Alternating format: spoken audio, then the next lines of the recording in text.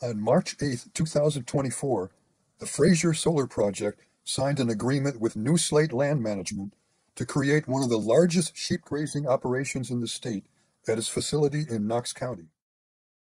The image of a shepherd tending a flock of sheep goes back centuries, but lately it's gotten quite a modern update. In many parts of the country, agricultural land is now home to the massive panels of the booming solar energy industry. And that land remains suitable for grazing farm animals, which in turn control the growth of vegetation around the panels. Solar grazing, as it's known, is just one example of the agri-solar industry, a growing space which combines the old and new to enhance both the economy and the environment. A lot of families out there, a lot of people who are in the farming business that are giving up. It's going to give a new hope for them. Especially in Texas, you have a lot of skeptics on the solar piece just because we are taking up agricultural land with this energy. But once I figured out that we could combine agriculture and keep a lot of this country in ag production, it really kind of changed my mind on what we could do with this land and keep it in some ag production to feed America, but also be able to generate energy at the same time.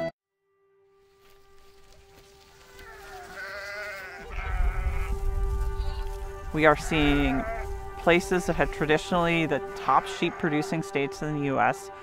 are stressed. We are slowly losing our sheep population in this country. I needed a way to provide farm income, and looking around, I discovered that people were using sheep on solar, and I learned about solar grazing, and I could see that it worked. The vegetation grows, the sheep are brought to the solar array from their home farm, and the movement of the sheep is critical. The sheep need to be moved from point to point to point across the site in a planned rotation. It's important to have the grass underneath the panels. The problem is it grows.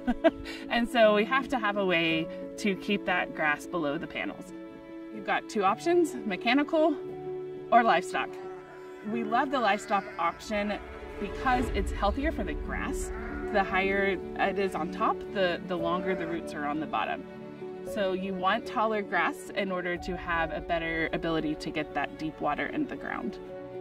And with the solar grazing, we really have restored a bunch of the healthy soil ecology, and that will form the baseline for healthy insect populations, healthy bird populations, and so on.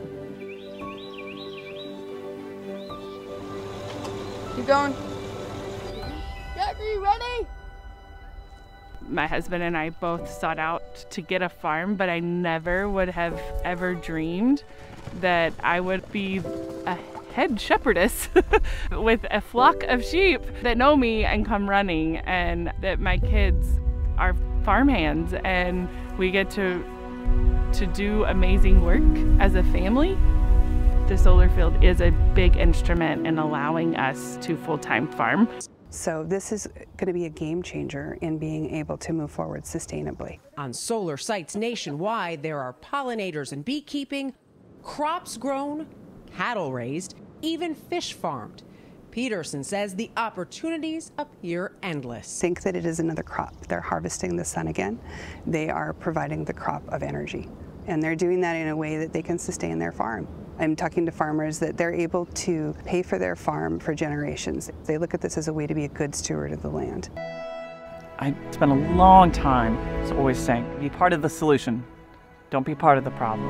And that was sort of a guiding principle of how I was trying to live.